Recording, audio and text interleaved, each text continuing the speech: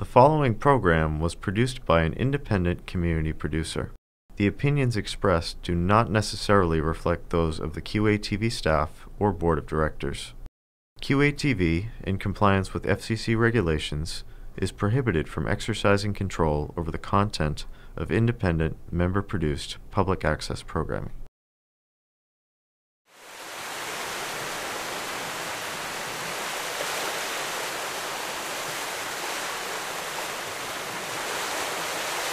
Welcome to the annual meeting of the Friends of Southern Tide Mill. It's been a while since we've held one of these meetings, since before the pandemic and certainly before I joined. But we're delighted to see everyone here and hope you continue your participation with the Friends of the Southern Tide Mill. First on our agenda, which I'm going to try to go through quickly so that our speaker, Earl Taylor, can present give his presentation. So I'd like to go through the list of the board members so that everybody is aware of who they are and other people who are associated with the Friends of the Southern Tide Mill. First of all, my name is Beverly Anderson. I am currently the president of the FSTM and glad to be here. We also have here, if you could stand up if possible, Kathy Hogan, who is our secretary. Bertios, who is our treasurer. Doug Morrill, who has been a long-time participant of the FSTM and one of its volunteers. Carolyn Marks. Carolyn has been with the Friends of the Southern Tide Mill for many years and has contributed to it greatly. Frank Hogan. Yep. Ted Souther is my next one. So please stand, Ted Souther. Ted joined us 2 or 3 years ago and is a genuine relative of the previous owner of the actual owner of the Tide Mill, the Southern Tide Mill. So we're glad to have him. And if you could stand too, Ted, we'd like to acknowledge some other people that you may be related to. One of whom is Southern Barnes. Charlie.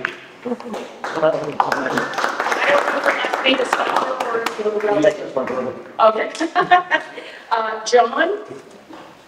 John Souther.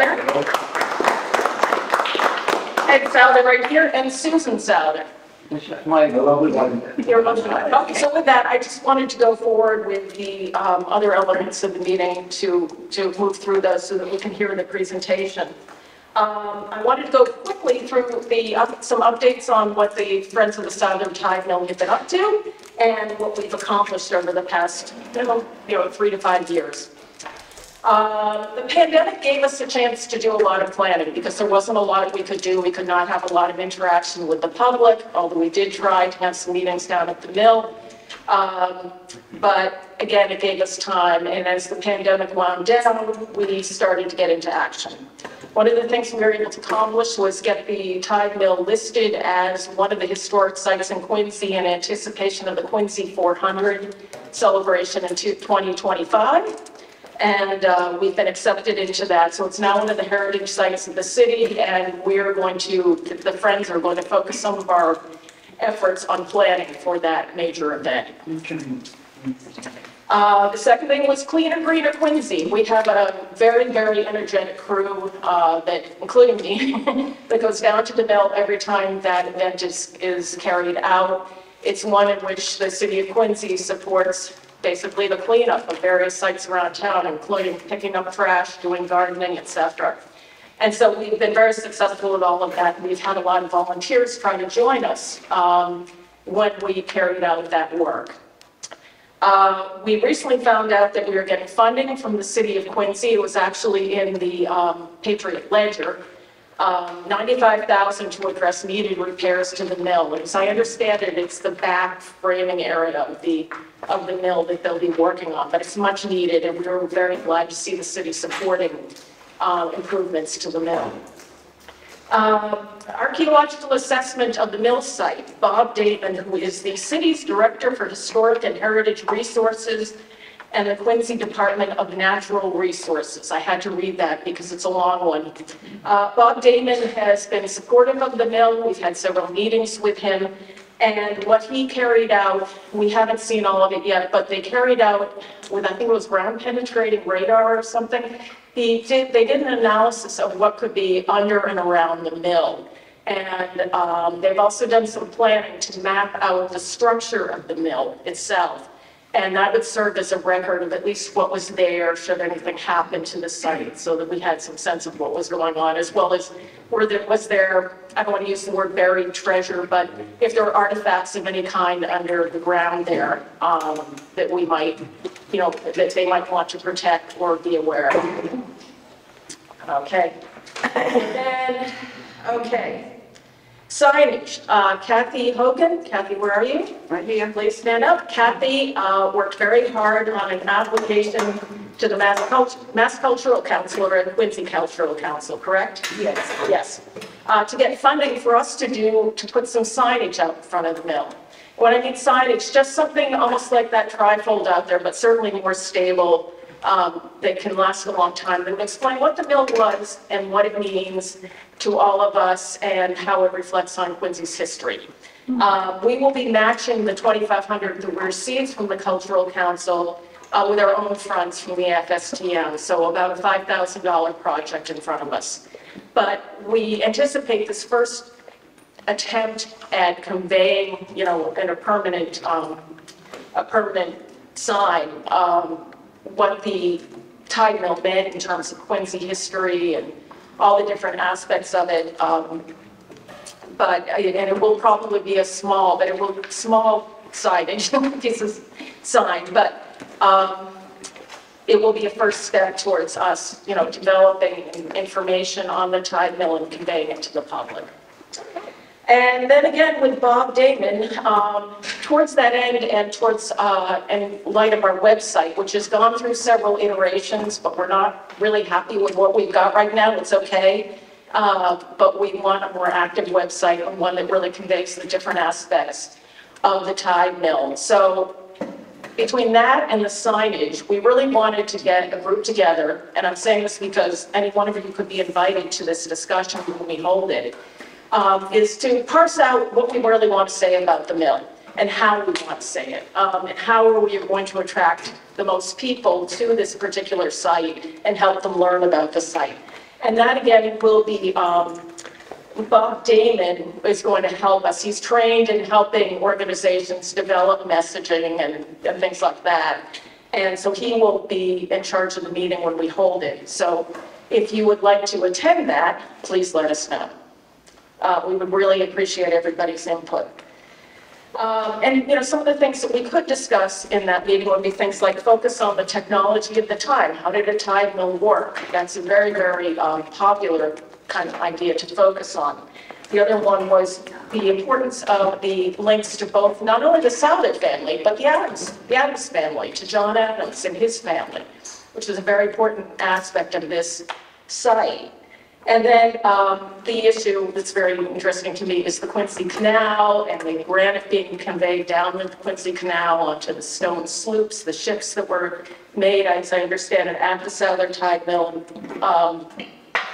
All these different aspects of it from a historical standpoint can be very interesting, but we want to find out how to best convey that and find out the ones that frankly really grab people. That's sort of the marketing aspect of it, but we want people to learn about this tide mill. So with that, I think, does anybody have any questions on our activities or any suggestions? No? Okay. So we will go on to Friends of the Southern Tide Mill business, and that would be Steve Curtis. Well, is this the time when it was the thing to say you wanted to say it? I'm sorry? What was your last thing? Did you ask if people have anything to say? It was now time to say it. Oh yes, just like for Quincy 400, I was looking for somebody that might be able to put together or help me to do a bread baking demonstration, either at the Tide Mill or at Kilroy Square. Because during the COVID, the biggest explosion of people staying home and doing was baking bread, and this was a Tide Mill. So anybody has any interest or can guide me in a way of doing a bread baking competition 400 at the Tide Mill or Kilroy Square, I'd appreciate the help. or any information they can give me. Hi everyone, my name is Steve Cardios. I'm the treasurer for the Friends of Southern Tide Mill, and I got a real short presentation. I'm just going to take 1 second and sort of touch base on one thing that Beverly was saying. You know, we definitely want some more volunteers. We definitely need some more help on the board. Years ago, I joined the board years and years ago, and we used to have meetings of 10, 12, 13 people, right, Carolyn? So we're down to about 5 or 6 of us now. And so we really could use your help. If you find the meeting tonight interesting at all and you want to join us, it's a great group. We get together once a month and try to move the issues of the mill along. So we'd love to get some help from you. So, and I just passed out to everybody a little sheet here.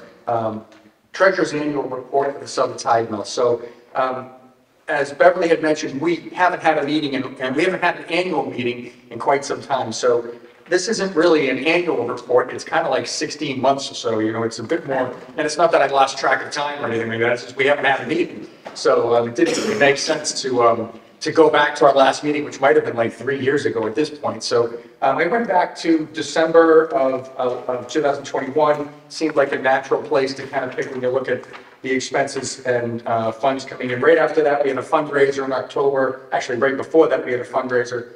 As the money came in, we raised about $1,900.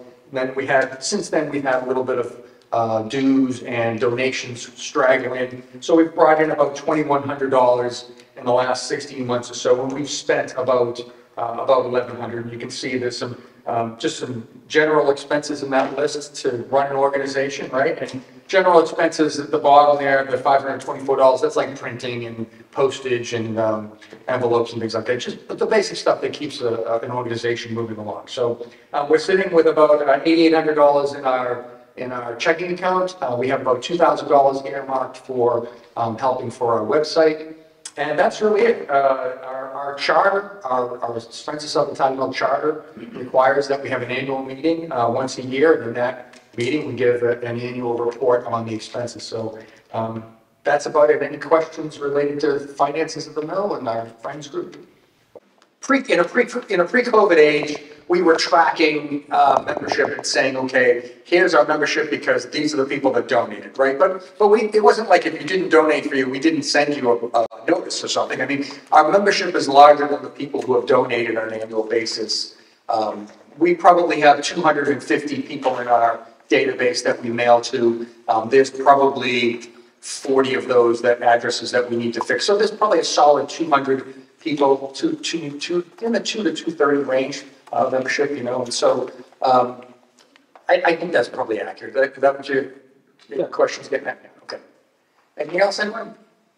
Okay, I'm going to turn it back over to Beverly, who will introduce our guest speaker. Thanks. Not quite yet. I'm jumping the gun. Sorry. Okay. All right, so right now we have our elections. Now, the way I understand this works, having read it, and Kathy, buddy, and if I'm saying it incorrectly, is that those of us that hold the position, the treasurer, the secretary, the president, etc., hold those roles for 1 year, and then they have to be reelected. And that's the way our bylaws state. You can also work, if you were in a position, you can also stay there for 3 years, but after 3 years, you cannot stay for a 4th year until, I think it's 45% of the voting membership votes for you. So, right now, we are going to be looking at the people who hold the roles of president and secretary and treasurer. So my first question is, I know I would like to stay in the role of president, but there may be someone else here that would like to take that on as well. Kathy, do you want to stay? Do you plan to run for secretary again? Yes, I do. Okay. And Steve, do you plan to run for treasurer? Yes. So there are either 3 candidates, and anyone else who wants to participate, please stand up and let us know. Because we'd be glad to have you. Are we electing board members back on too, or just the officers? I think it's just the officers. I don't know that. Carolyn? Because we've got a lot of board members, we're going to have to. Let's ask Carolyn, how do we do that, Carolyn? Yeah, you elect the board. The whole board. All right, so it'd be Doug and. They usually have a 3-year term when they come on. Yeah, well, we haven't had an election in 3 years, so everybody's up for grabs right now. Well, I move unless they object that the current board member remain for another 3 years. Get a motion. Does anyone a second? Okay. Is anybody recording this? Yes. Okay. Right there. thank you. All right. Okay, all in favor? Aye. Okay, so all the board members are on. I was worried about that one. The board members don't necessarily include the officers, obviously, yes? It's because you paid Okay, it. so for secretary, we have running Kathy DeLay Hogan. Are there any other people interested in running for that position? No. Okay, all in favor of reappointing Kathy DeLay Hogan to the role of secretary? Huzzah! What's that? And for our financial officer, Steve Perdius, treasurer. You- I think Doug, did I hear Doug? I just think cleared, Doug. Doug? Oh, I was just clearing my, Doug was saying he wanted it in case you just know. clearing my throat. Taking mission. Yeah. Are you still interested in Yeah, serving? Yes, you are. Okay, Steve. Anybody else wants to be treasurer? Okay, that said, all in favor of Steve Perdius being reappointed to be treasurer? Aye. That wasn't a very hearty aye. Any opposed? Okay, fair, yes. Does somebody want to second it? I'll second it. Okay, okay, Any thank opposed? you. So Steve is still the treasurer. And somebody else should do this for me, but is there anyone here who wants to be president of the Friends of the Southern Tide Mill? No, I move that we select Beverly as the president of the Southern Tide, Friends of Southern Tide. Second. All in favor? Aye. Okay, thank you. All right, so we're done with elections. Okay, now we have another moment where we'd like to recognize a long-term member or two of the Friends of the Southern Tide Mill. And I would invite members who would like to speak along with me to the reason we are providing an award today, to speak about why we chose them. We are giving you this Friend of the Year award to both of you who have contributed so much and for so long to the Southern Tide Mill.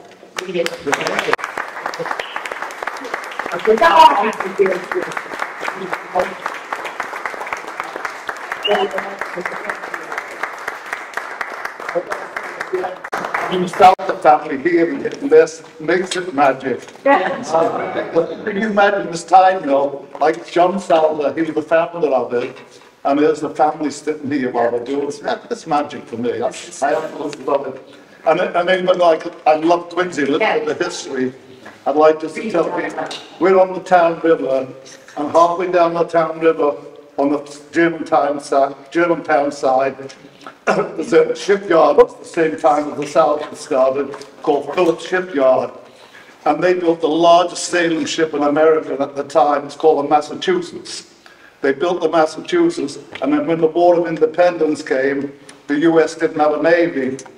So they quickly formed one in the shipyard, and John Salvo was supposed to be one of the captains at the time. So they formed the navy, but they needed a boat. So they came to the town river, they took the plans and they took the workmen from the town river, they went to Charlestown Navy Yard and they built the Constitution. So the birthplace of the Constitution is right by the time of here on the town river. Later on, what year was it, Kat? 1797 that they built in Massachusetts. Yes, what year would we redo it? Did we celebrate it, you mean? Yeah. 19, Well, in the 90s, 89, What- 1989. It was built in 1989, what we did, we went down to Charlestown Navy Yard and we got the copy of the Constitution, the plans of the Constitution and the Massachusetts, and they lent us some of this carpenters. We came back to Quincy, just over the road from where it was built, and we took the kids from the school and the housing, and we built a 37-foot replica of the Massachusetts. We reversed it completely, put it in the Christmas parade, we got first prize. I have to take that in of the town river being the birthplace of the Constitution, I'd just like to get it out there. It was the specialty category. Specialty category, Yeah. okay. So anyways, we're asked to read this. Friend of the Year Award from Friends of Souther Tide Mill, presented to Kathy and Frank Hogan for their tireless efforts and outstanding dedication to the preservation of Quincy's historic Souther Tide Mill. This annual award's honorees possess the civic-minded spirit that inspires us all, presented on June 6, 2023, from the Friends of Souther Tide Mill. Thank you.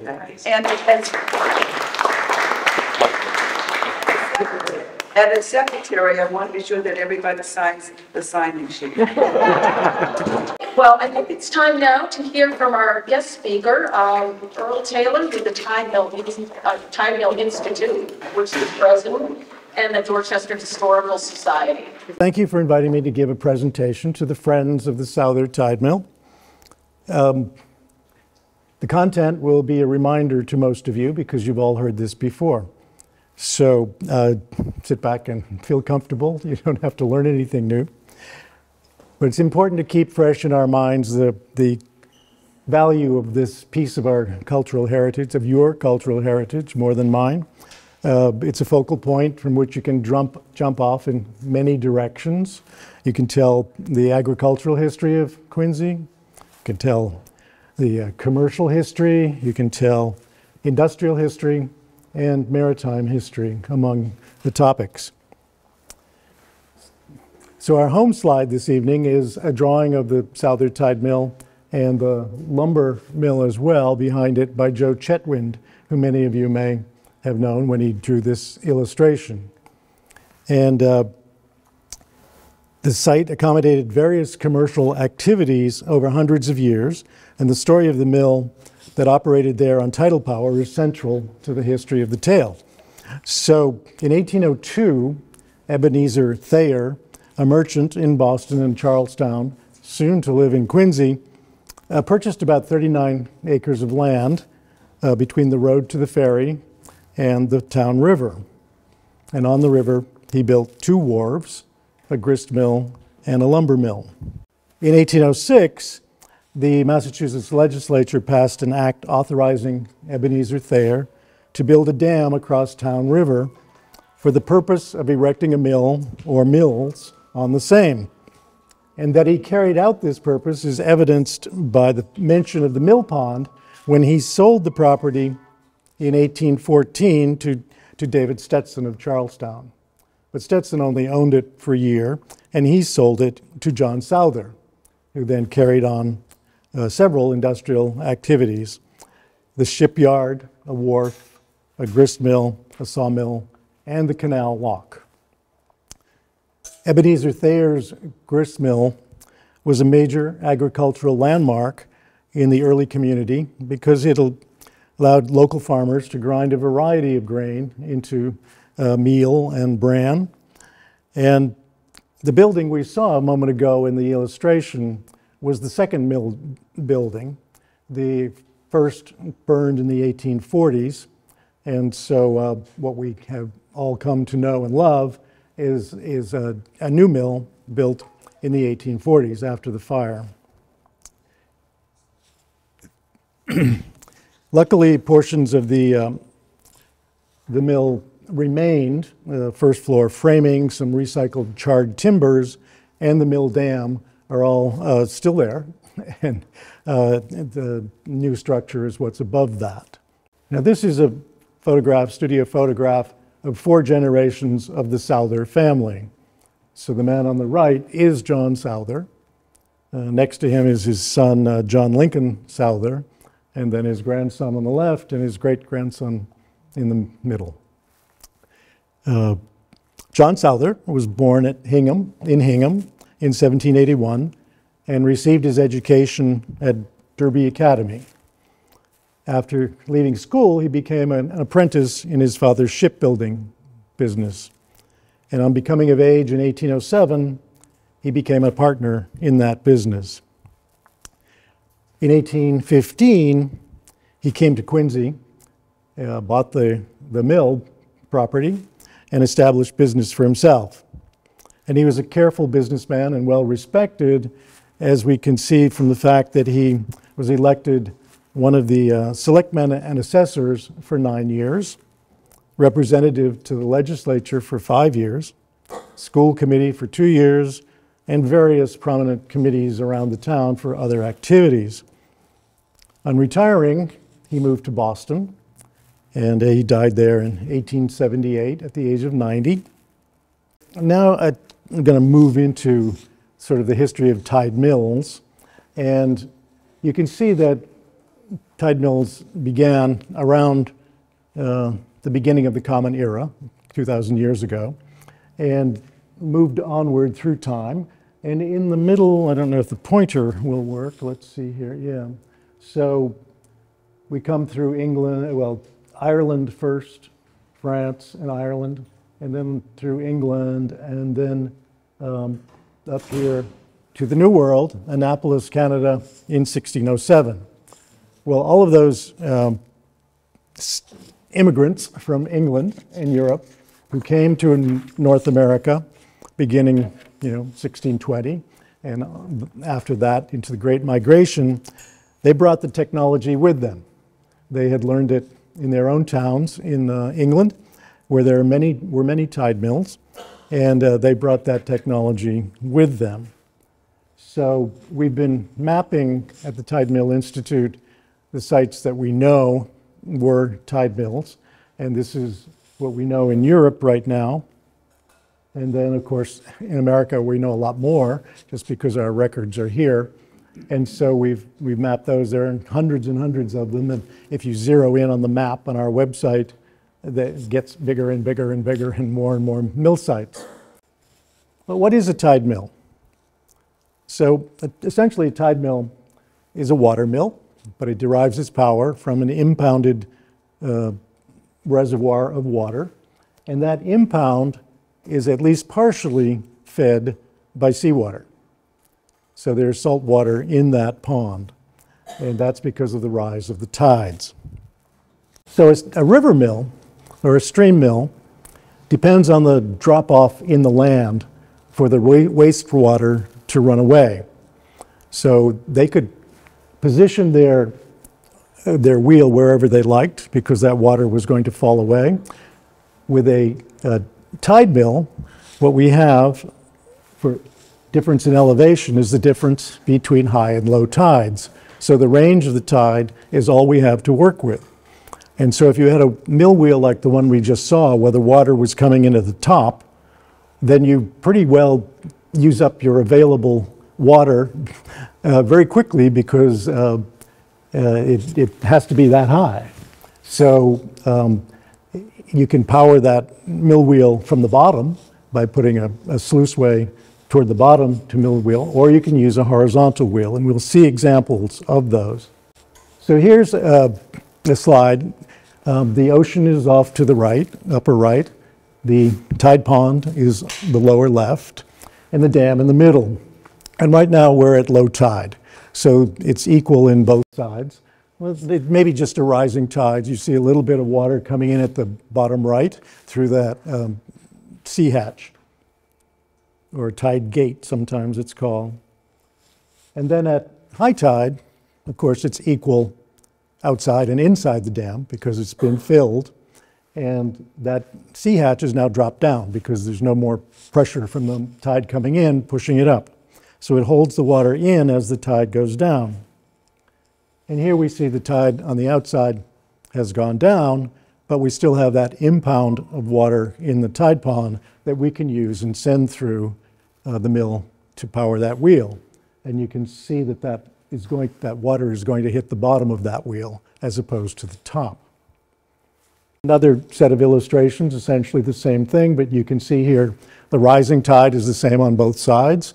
The gate, that orange gate in the middle, is open, so it allows the water to flow in as the tide rises.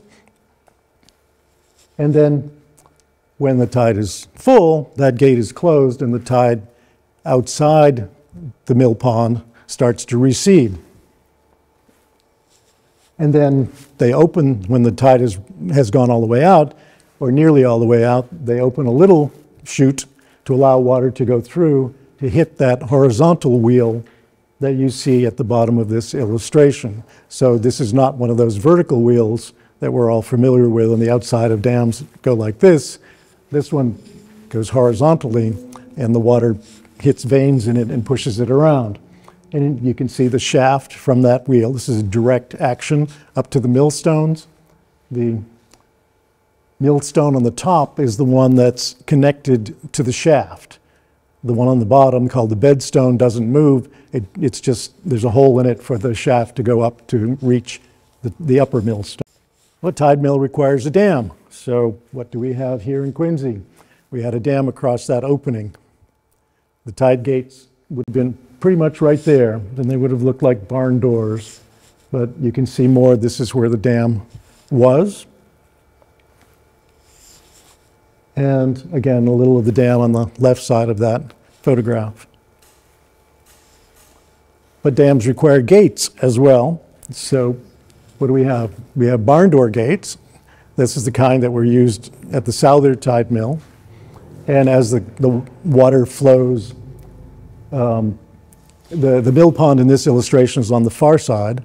So as the water flows from our side, from the ocean in, it keeps those gates open. But when the tide goes down, those gates will automatically close as the water from the pond starts to push them, come out and push them too. So again, this is where those gates would have been. Other gates are flap gates. We saw those in the picture with the sea hatches. We have a lift gate, so this was actually mechanically operated, not using the water power to do it. And wheels, well, different kinds of wheels. So the overshot wheel at the upper left is the one that would be more common on the mill stream where it's a stream or a river. And on the right as well, this is a pitchback. It's just that the wheel is going backwards, where the trough goes out over the wheel and then the water is dropped in and it just rotates backwards. Breast wheels, those come in at the side, either at the top, the middle, or toward the bottom. But the undershot wheel is the one that was used with tide mills because the water is directed right at the bottom of that wheel. And it gives you all the space from the high tide down to that lower level to work in. And then the horizontal wheel, the original, here we have a stone wheel, but you can see the water hitting those veins in the wheel and turning that wheel around to rotate the shaft. And here's another illustration of that. At the bottom, you can see the wooden chute, the penstock it's called, directing water at those veins in the horizontal wheel. And here is another illustration. The light-colored green is the mill pond and the sluiceway, the penstock that leads down to the bottom of the horizontal wheel. And you can see again that this is a direct action. The shaft comes up from the wheel, connects to the upper millstone, and that's the one that turns. The bottom millstone just stays stationary. Eventually, they put that horizontal wheel into a tub, which made it somewhat more efficient.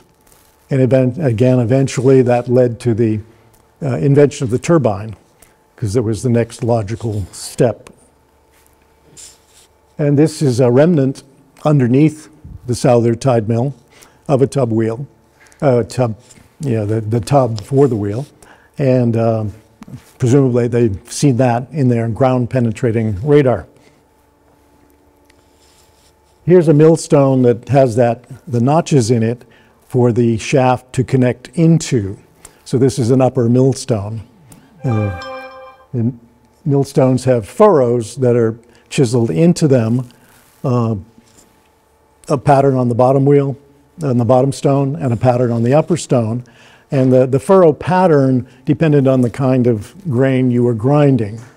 So whatever you ground most is how you dressed your millstone, with furrows. And so it's the action of the two together that grinds the grain, and the flour falls into those grooves and then moves out to the perimeter. So you can see them here. You can see that upper millstone is connected. to the shaft, and the shaft just goes through the bottom millstone. The hopper up above for the grain, and then it's let into the interior of the stones, and then it's ground, and then the flour migrates out. And there's always, you need a structure to keep that flour from going everywhere. So at the back of this illustration, you'll see the wooden cover for the millstones. And in the middle, of course, you see the upper millstone has been taken up by a crane so that you can work on the stones, either sharpening the furrows or whatever else you might need to do. And that in the bottom there you see the arm from the shaft that will connect into the holes in the upper millstone. And of course, power can be transferred from a horizontal shaft to a vertical shaft and in different directions with gears and pulleys and things. So in the sort of purple illustration, you see the gear at the top of the shaft, and then that power is transferred with a gear in another direction to move something horizontally as opposed to vertically. And for lumber sawing, which is another thing that occurred at the Souther site, you needed a different kind of horizontal tool, and this one rotated so that the saw would go up and down, and you have the saw frame that's connected to the bar, so it goes up and down and creates boards out of your trees. So this map is from 1858. The red circle shows the Souther Tide Mill. And so we'll go back to the story of the Souther Tide Mill. So the business included the management of the lock for the canal. John Souther deeded to the Quincy and Canal Corporation free passage through his dam. Souther was to have full use of the Tide Mill Pond for his mills in order, and then the lock operation was to be kept in order by the Canal Corporation. But no more than 6 inches of water could be used from the lock for the lock purposes, so that way there was enough water for Souther to continue to use his mill. Apparently that was adequate, and they existed comfortably together. So the locks were required for the transportation of granite from the Quarry Street area out to the ocean. And it went through the Quincy Canal. He did a good business at the grist mill, among his other commercial activities. And he bought out his junior partner, Micah Humphreys, and also owned the old stand, Souther Grain Store in the middle of Quincy. And the Souther Shipyard did a great business, launching schooners, brigs, and stone sloops, and an occasional full-rigged ship. And the sawmill, of course, cut the logs into lumber. But in 1846, a fire happened, and it was caused by an unknown incendiary, so perhaps the town drunk or someone setting the fire by mistake. And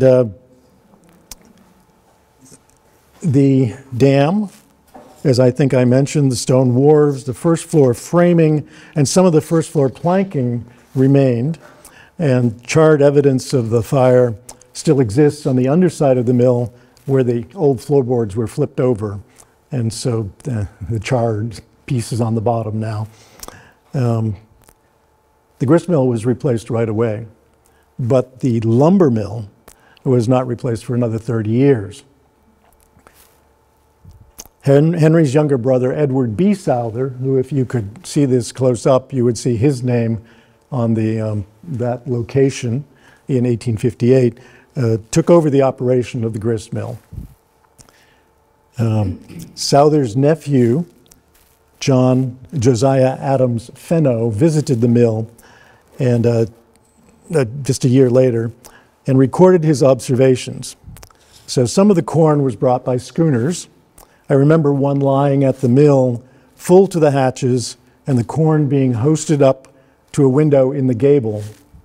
There were probably other cargoes, but most of it came by rail, was carried to the mill and ground. Then as meal was taken back to the store. The mill was a clean, sweet place, the floor and stairs smooth and polished like a dance floor. The rumble of the stones, the jar of the mill, the smell of the meal, and over it all a fine dust covered everything inside the building. It all comes back through the years. On the second floor were the bins full of corn, 2 sets of millstones, each at the top of a vertical shaft, which was at the bottom of the mill. And there was a horizontal wheel in each of them, and a flume which directed the water from a gate in the bottom of the dam into that horizontal wheel. Many small mills, like the Souther Mill, were put out of business by new technology, and that new technology developed in the northwestern part of the country and into Canada, where there are great wheat growing capacity. And so a lot of the mills in the east, being small and without a regular big supply any longer of wheat, couldn't compete with those larger operations. So around 1875, Joseph Loud and Company became a tenant in the grist mill.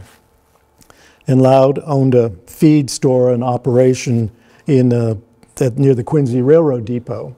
And so I think the Southers probably felt that Loud had the advantage because he was right next to the railroad, and so they figured better make some money off a tenant than go out of business entirely.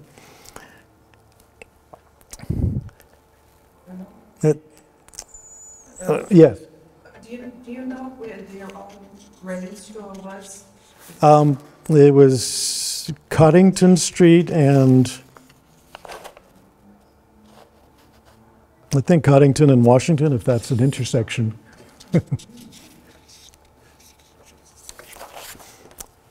Sometime after 1877, but before 1888, John Souther Sr. erected the new sawmill on the site of the old sawmill, and the one that had been lost to fire in the 1840s.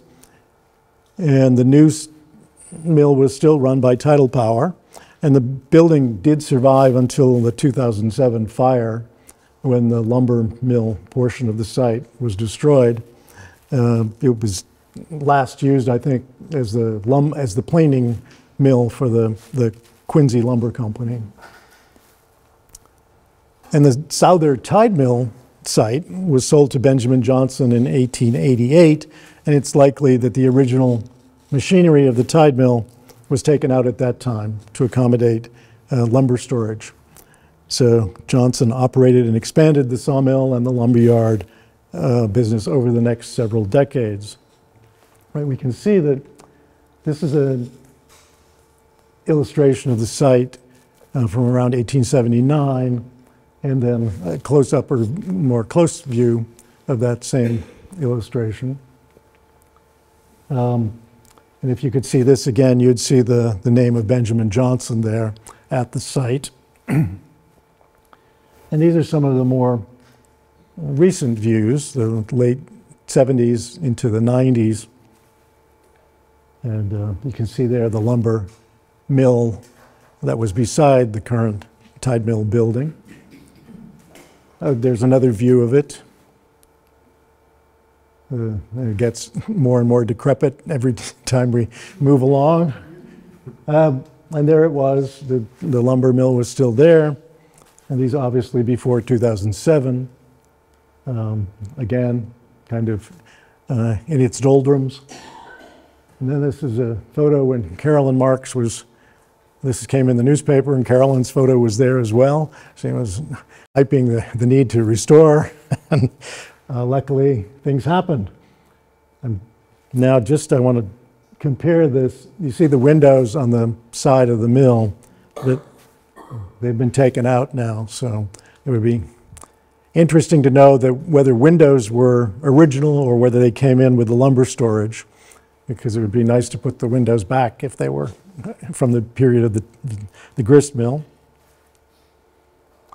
And as a building, it takes its place among only a few tide mill buildings that are recognizable as tide mills. Several buildings have been turned into residential housing. But on the top left, we have the one in Virginia, the bottom left, one in Long Island, Huntington, Long Island, and of course on the right, the Souther Mill. So that's pretty much it for tide mill buildings that look like what they were. Most often, all of the sites that we know of have maybe a dam like this one that's been breached, maybe some sticks in the mud.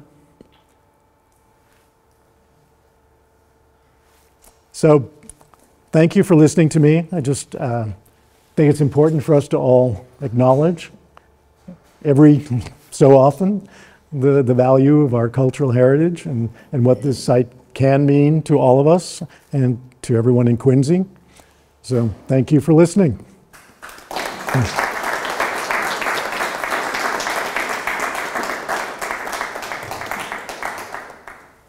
have another question. Yes. When the two millstones are together, do they both move or does one? Just the top one. Just the top one, the Yeah. other one is stationary? Yep. Any other questions? Happy to answer. I'm happy to try. What's the weight of one of those stones and how did they get them into place? And it's pretty amazing. Yeah, I think they're quite heavy. I mean, I'm guessing like 1,000 pounds.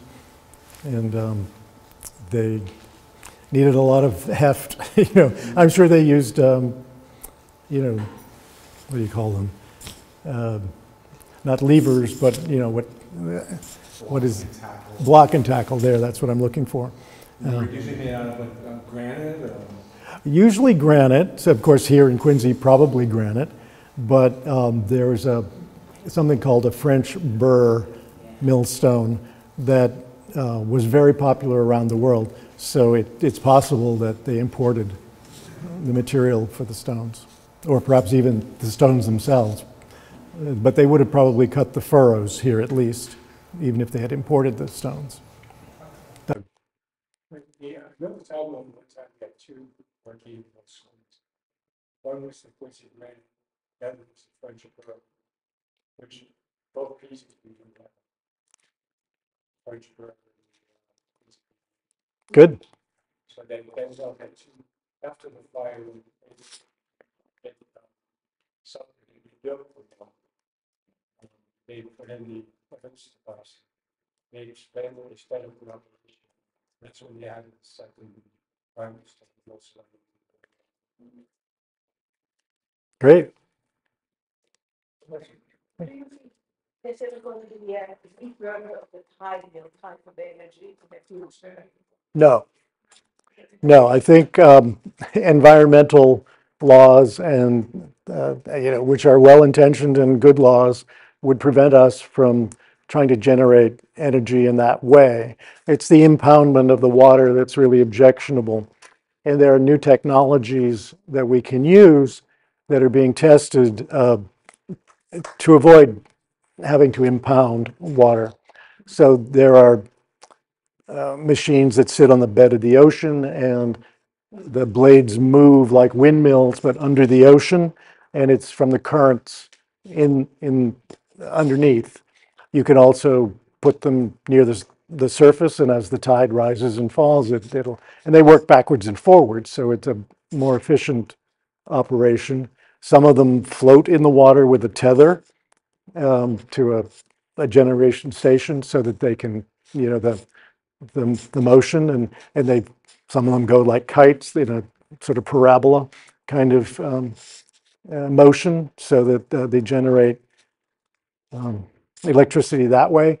And recently we've heard of other kinds of electricity generation just from the humidity in the air. There was a Boston Globe article about a week or 2 weeks ago how one of the local universities has found a way to generate just from a grid as the humidity, you know, I don't know what size those holes are in that grid, but they figured out that they could actually generate from the humidity in the air. So it seems like an endless resource that we just need to develop and it'll be much better than impounding water, which prevents, fish from moving upstream and all sorts of other problems with stagnant ponds that become foul smelling and so on. So the period of time between high tide and low tide that the mill was in operation, did they get records of like how many bushels of grain could they mill? Well, I don't know the answer, but some did keep records, and so it can be found, at least for a few mills. One of the interesting points about it, though, is of course the miller has to follow the tides, and sometimes you'd have to pull an all-nighter because the tide is full at different times every day, and so the miller's schedule changes every day by what are the tides on a lunar schedule, which is 24 hours and 50 minutes. So you've got that adjustment every day and twice a day. So the tide is full in the day and it's full in the night, or in the evening and in the morning. So it requires someone to have a variable sleep schedule. The very first picture, you know the names of the three gentlemen in the picture? I do. Do you mean for the three gentlemen and the child, right?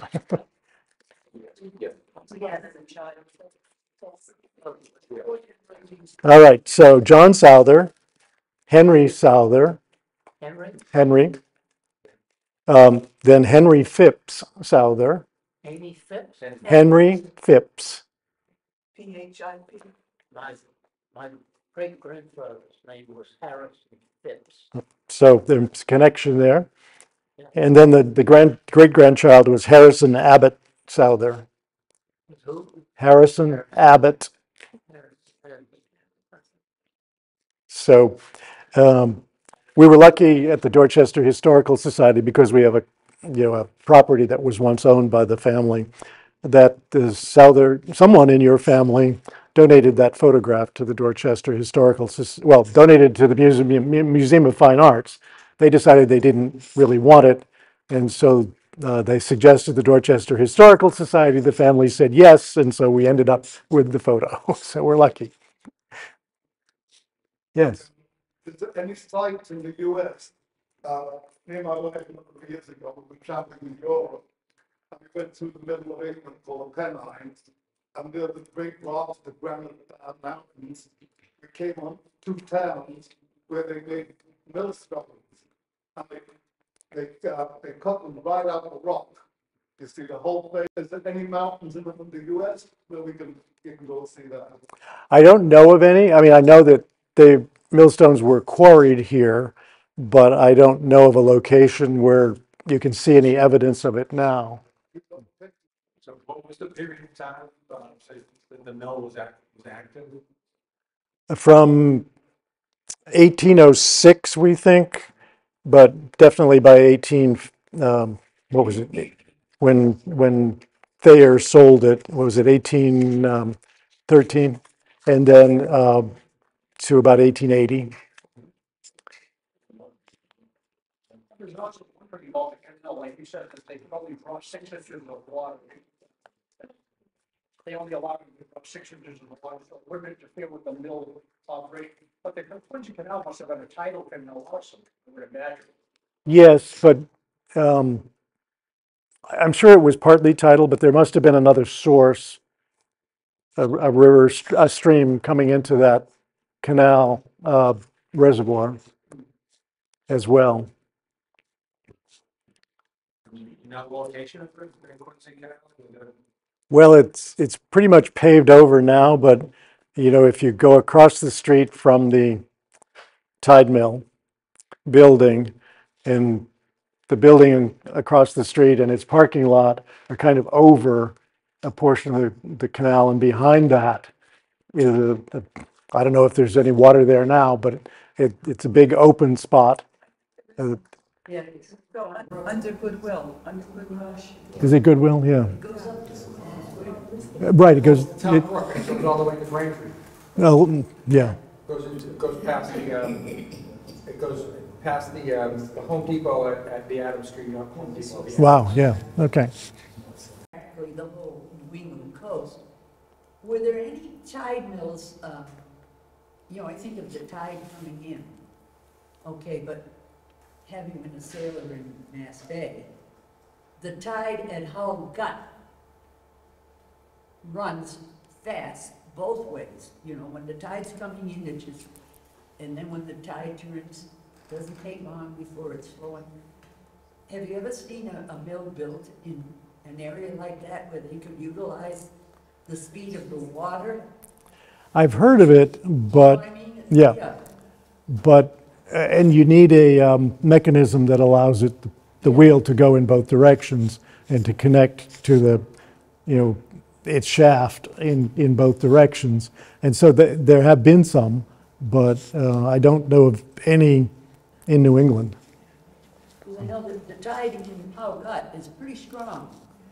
Well, The average swimmer is not going to swim across. well, yeah, I think that could also be a problem, that it's so strong that it might be difficult No. to build something there that could withstand that. They did that, yeah.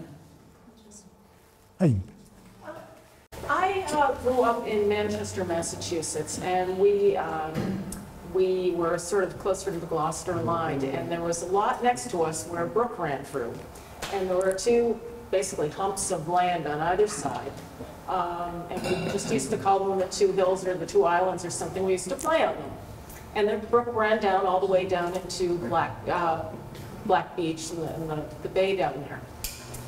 So I never knew anything about it more than that. And just recently I was at a friend's house in Hull, and he had a very old map from the 1950s that literally mapped out the area. And it showed that raised land, it said tide mill on it. oh, nice. Yeah, and so I never knew that was there. But how would I find out more about that? Well, one of the things you could do is to look at the TMI website and go to the portal, the location map, and zero in on Manchester. Yeah. I know that there was a tide mill there that we know of. Now, whether it's the one that you're, There was one, I think, at the other side of town, but this one was right, you know, in a basically residential area. well, it would be very interesting to research, and I'd love to see a copy of that piece of the map. Or I think you should recognize Bob Damon here. Oh, I'm sorry. I'm sorry. I'm going to say thank you for Bob. Would you like to say anything with regard to the times? I can just update you all on work that the city of Quincy is doing related to the preservation of the mill and property around the mill. Folks who are in the Friends Society who've been to some of the meetings have heard from me before. We are going to, by this fall, we will have finished and be at a full level of current preservation level documentation of the mill building and all of the mill property around the mill. So that will include what's known as state level documentation of the building itself. So that's a documentation of the current existing conditions of Southern Tide Mill building. And we will also be we're doing a historic structures report or structures assessment related to the building as well, which talks about its current composition, that much of the building which is original versus reconstructed, all of those kinds of good things. So that we have a full picture from a preservation point of view of the building in its current state. We are also finishing surveys of the granite walls built that were part of Evans Thayer's original wharves. Now a single wharf on a town river that was done by Mr. Johnson, as you heard, who owned the lumber yard. He would join the two various separate wharves, and between the wharves were a launch area for the Souther's boat production operations. Mr. Johnson would come in and make that an entire flat wall so that large lumber sloops could come in and unload their lumber on that area on the wall.